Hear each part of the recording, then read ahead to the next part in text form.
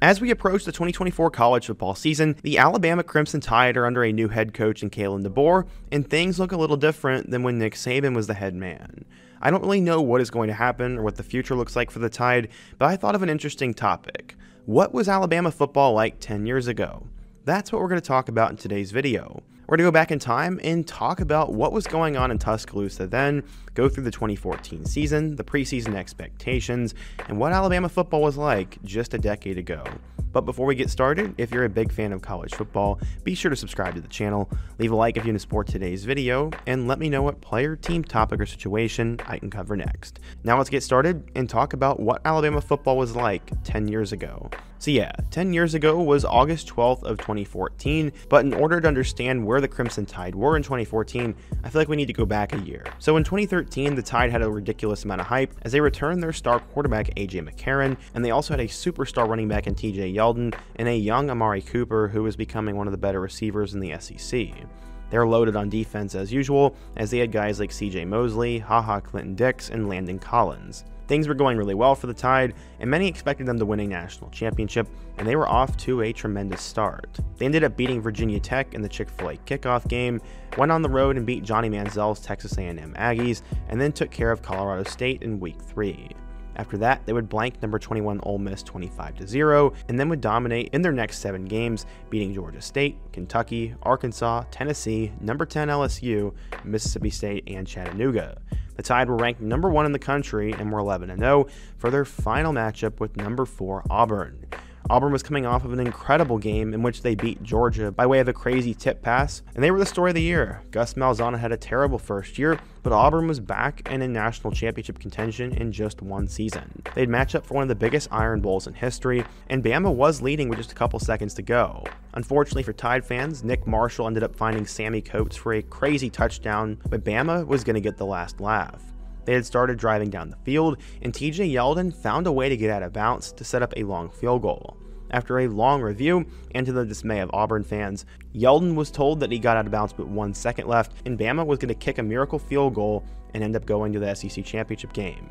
Unfortunately for Bama fans, and to the luck of Auburn fans, one of the greatest plays in the history of the sport happened. Chris Davis ended up returning the missed field goal 99 yards for a touchdown, as Bama didn't really have any athletes on the field, and Auburn had a great blocking scheme and honestly just had the luck of Jordan Hare on their side. They ended up returning the kick and having one of the greatest moments in college football history, and then they would go to the SEC championship and beat Mizzou before they would lose to Florida State in the national title game. For Bama fans though, this was awful. Not only did they miss out on both the SEC and national championship, but they lost to their rival in literally the most ridiculous way possible. Instead of coming out firing in their bowl game against number 11 Oklahoma, they ended up getting beaten pretty badly for Saban standards. They would lose to the Sooners 45-31, and an 11-0 season turned into an 11-2 season, which was extremely disappointing. Many thought the Tide would win 3 straight national championships, but instead they had an extremely disappointing ending to the season. Technically, Alabama was dominant, but they did regress a little bit, as Saban was outcoached by both Gus Malzahn and Bob Stoops. This was disappointing, but going into 2014,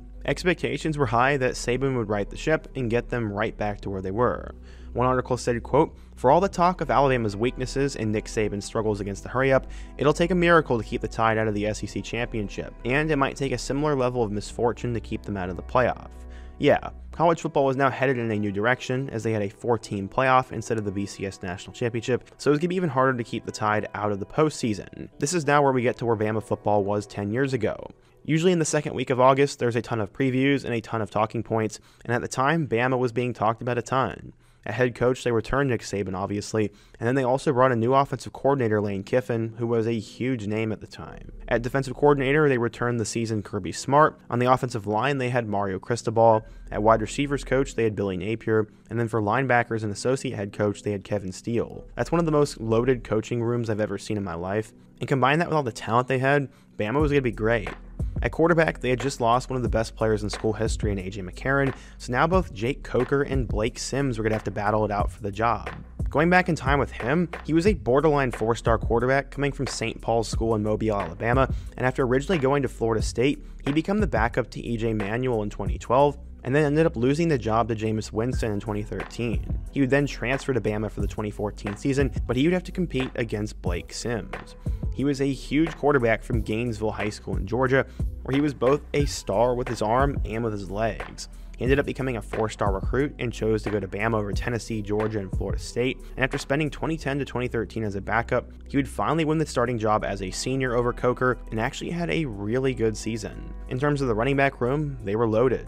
They returned their former 5-star Derrick Henry, had TJ Yeldon back for one more year, plus had a couple of really highly recruited running backs such as Alti Tenpenny, Tyron Jones, and a young Kenyon Drake. The offense was completely loaded, and to many, they had the most deep running back room in the country and an extremely talented receiver room. They had 5-star tight end O.J. Howard, Amari Cooper, Christian Jones, Chris Black, DeAndrew White. They also had a couple of other highly recruited guys such as Robert Foster and Jalston Fowler. On the offensive line, you had huge names like Cam Robinson and Ryan Kelly, and the defense was also looking to be much improved in the pass rushing department. While Tim Williams was suspended for a little while, he was going to be back, and many thought this was the deepest line that Saban had ever had. You also had players such as Jonathan Allen, A'Shawn Robinson, and Dalvin Tomlinson, and then at linebacker, you had Xavier Dickinson, Trey DePriest, Reggie Ragland, and Reuben Foster. In terms of the secondary, Cyrus Jones had emerged in 2013, and they also returned Landon Collins and Nick Perry, and had 2 highly regarded freshmen in both Tony Brown and Marlon Humphrey. You also had Eddie Jackson, who was nursing an injury, but he was going to be the best corner on the team. There were obviously plenty of other notable players on the roster, but you also had J.K. Scott, who was one of the most iconic special teams players from the 2010s. Now with a loaded roster and a lot of fuel from last season, how would they end up doing in 2014? Well, they would end up starting number 2 in the country, and they actually had a really interesting game in Week 1 against West Virginia. This was the Chick-fil-A kickoff game, and this is where we saw the emergence of Kevin White. Kevin White absolutely torched the Alabama secondary and had an insane game for a receiver, but ultimately Bama pulled away and won 33-23. After that, they'd come home and play against Florida Atlantic, in which they would blank 41-0, and then they would beat Southern Miss 52-12. It was so far so good for the Crimson Tide, and after that, they'd come home and play against Florida. This was supposed to be a huge matchup, as the Gators started out number 10 in the country and were led by their former big-time recruit Jeff Driscoll at quarterback, and then a 2-headed monster at running back in Kelvin Taylor and Matt Jones. Unfortunately, after an early loss to Miami, Florida would fall off a little bit. The Gators ended up starting out unranked, and despite beating Eastern Michigan and Kentucky in triple overtime, they would not be ranked for their road matchup with number 3 Bama. The Tide ended up being way too much for them, as Florida would get killed 42-21, and Bama was now 4-0 in the month of September, and they were on their quest to get another national championship. After that, the Crimson Tide would go on the road to play against number 11 Ole Miss. With the hiring of Hugh Freeze from Arkansas State, the Rebels had seen a meteoric rise under Freeze. While the game was not competitive at all in 2013, the Rebels were now off to a hot start in 2014. They were led by a ton of big-time players, such as their star quarterback Bo Wallace, superstar tight end Evan Ingram, and then guys like Laquan Treadwell and Robert Nickumdenchi. Ole Miss was as talented as they had ever been, and after starting out ranked number 18 in the country, they would cruise to a 4-0 record and would be ranked number 11 for their college game day matchup with the Crimson Tide. This game ended up being insane, as it was one of the best games from the 2014 season, and after a late touchdown, Bama was now down 6, and Blake Sims was tasked leading them to a victory. After leading them down the field, Sims would throw an end zone pass, and it was eventually intercepted. At least, that's what replay said. At first, you couldn't tell if he got his foot down, but after going to the monitor, the Rebels in fact intercepted the pass and won the game and stormed the field. This was the greatest moment of the Hugh Freeze era Ole Miss, and Bama had fallen. Tide fans were not happy with this, but luckily for them, they would get it together. The following week, they would then get a chance to play against Arkansas on the road, and the Razorbacks were starting to surge under former Wisconsin coach Brett Bielema, who was starting to build them up. The Razorbacks ended up going under the radar and actually got out to a 13-7 lead. In the fourth quarter, Blake Sims would find DeAndrew White for a touchdown, and that would end up being the game winner. Bama survived 14-13 and won by 1 point. After this 2-game stretch, Tide fans were not happy. They lost to Ole Miss and almost lost on the road to Arkansas. This was seen as unacceptable. From there, they'd come back home and play against Texas A&M, who after a hot start with Kenny Trill, ended up falling off, and Bama won 59-0. They were back to their old Bama ways, and from there, the Tide would start to cruise once again.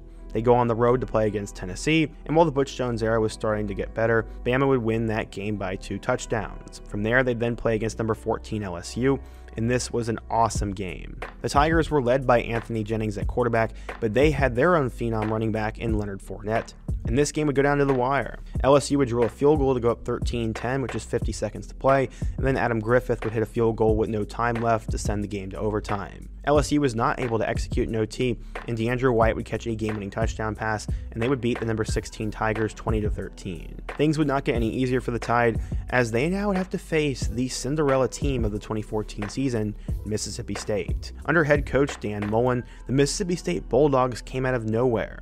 They were 9-0 for their matchup with Bama and were led by their superstar Heisman-level quarterback Dak Prescott. They also had De'Runnya Wilson and Josh Robinson at running back, plus eventual superstar Chris Jones. This game really wouldn't go down to the wire, as Bama went up 25-13 with 8 minutes to go, and despite a garbage time touchdown, the Dogs would lose 20-25 and Bama cruised. They are now back in the driver's seat to win the SEC West, and after a dominating victory over Western Carolina, they would now play against number 15 Auburn. After last year's kick 6, Bama was not happy and they were ready to get revenge. Auburn was in a good spot. Nick Marshall was back for his senior year, Cam Artis-Payne and Corey Grant became the two main running backs, and then you had both Sammy Coates and Duke Williams at the receiver spot.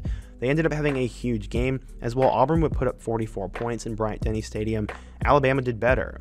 Blake Sims ended up throwing for 4 touchdowns and over 300 yards, Yeldon went for over 100 yards and 2 scores on the ground, and Amari Cooper had 224 yards receiving with 3 scores there.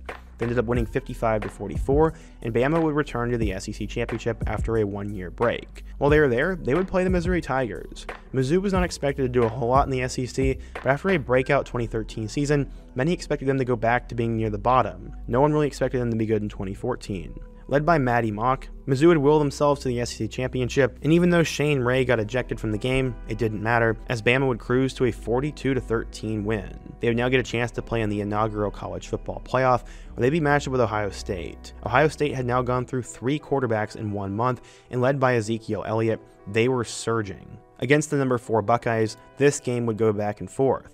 Ohio State would score a touchdown at the end of the first half to make it a 21-20 game, and then from there, Ohio State would have a long bomb touchdown and then a 41-yard pick 6, and they would go up 34-21. The Tide were completely punched in the mouth, but Blake Sims would then have a 5-yard touchdown run. They were back in business, and if they could just get one stop, they get an opportunity to get the ball back and potentially take the lead for good. Unfortunately, from there, the most iconic moment from that game would happen as Ezekiel Elliott would run to the left and then go 85 yards for a touchdown. They'd also complete a 2-point conversion, and Ohio State would go up 42-28. While Amari Cooper did have a late touchdown, Ohio State would end up winning and eventually went on to win the national championship, and Bama would go home early. This was super unfortunate for Crimson Tide fans, as now 2 straight years they would not have a national championship. While they did end up getting to the national title game, it was still seen as a disappointment. Still though, the team was good. Blake Sims led the way with 3,487 yards and 28 touchdowns. Derrick Henry and TJ Yeldon both had nearly 1,000 yards and had 11 touchdowns apiece. Amari Cooper had 124 catches for 1,700 yards and 16 touchdowns. And then on the defensive side of the ball, Landon Collins led the way with 98 tackles. Xavier Dickinson led the way with 9 sacks. And Landon Collins and Cyrus Jones both had 3 interceptions apiece. What would eventually happen to those Tide players? Well, Amari Cooper would go number 4 overall to the Oakland Raiders, safety Landon Collins went in the 2nd round to the New York Giants, and then TJ Yeldon ended up going to Jacksonville in the 2nd round. Tide would end up having 4 more players drafted, as their fullback Jalston Fowler went to the Titans, Ari Kwanjo ended up going to the Redskins, Austin Shepard went to the Vikings, and Xavier Dickinson went to the Patriots. Honestly, it wasn't the best draft class in Alabama history, but it wasn't the worst either. Honestly, in retrospect, it was a weird year for the Tide. They had a 1-year quarterback in Blake Sims, they had that crazy upset to Ole Miss, and they faced the hottest team in the country in Ohio State. For the most part, it was a successful year for the Tide, but for Nick Saban standards, it was another failure. From there, though, he'd end up dominating even more throughout the 2010s and would get a couple more national championships and send a ton of players off to the NFL. That's what Alabama was like 10 years ago. It's crazy how much can change in a decade, and it feels like just yesterday Blake Sims was the quarterback. What do you think of Alabama 10 years ago? What team should I do for this next? And what other topics should I cover on the channel? Be sure to let me know down below, leave a like if you want to support today's video, subscribe if you're new, and check out all my other videos on the end screen. I hope to see you guys again soon, but until next time, peace.